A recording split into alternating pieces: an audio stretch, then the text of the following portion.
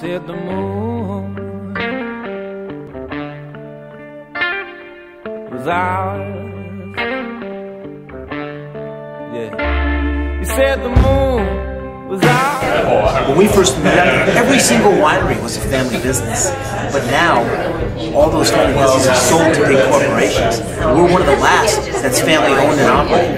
Matter of fact, we grow the grapes, we make the wine, we sell the wine. When you're backing your car up in the winery, be careful, you may run over a Benziger. But it's something that we hold a real pride to, because being a family business, you work in the vineyards.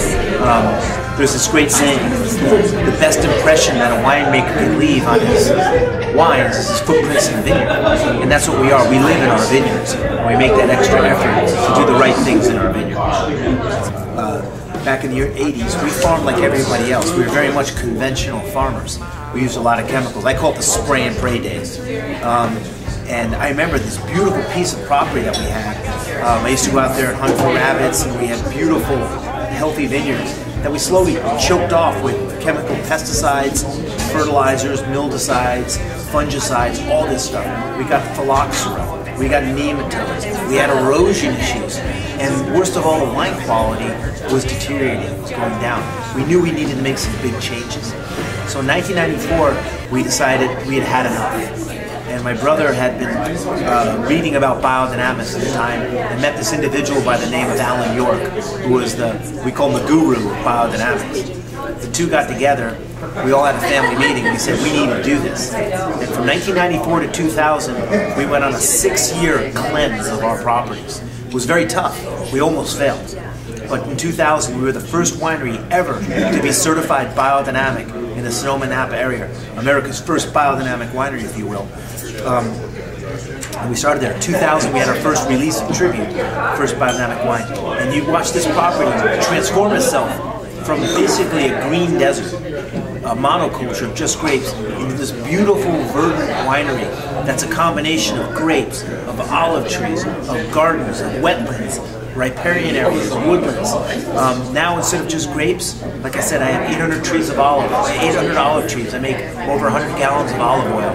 I have chickens. I have over 200 sheep that I use for grazing, cows that I use for their manure, for their composting ability.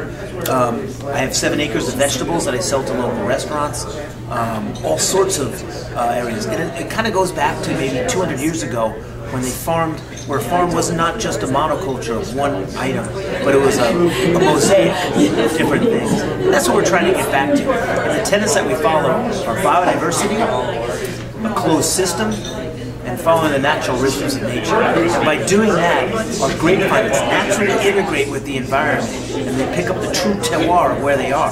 At the end of the day, if you'll allow me to have a prop here, what I want is to have 4 fingerprints on a bottle of wine.